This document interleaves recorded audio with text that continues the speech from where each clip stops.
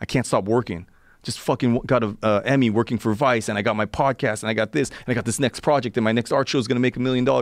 And you're addicted to that. There's no end to it. Right. There's nothing. And when I watch the Jordan documentary, and I meet famous people that have succeeded at the highest levels, I go, how long were you happy for?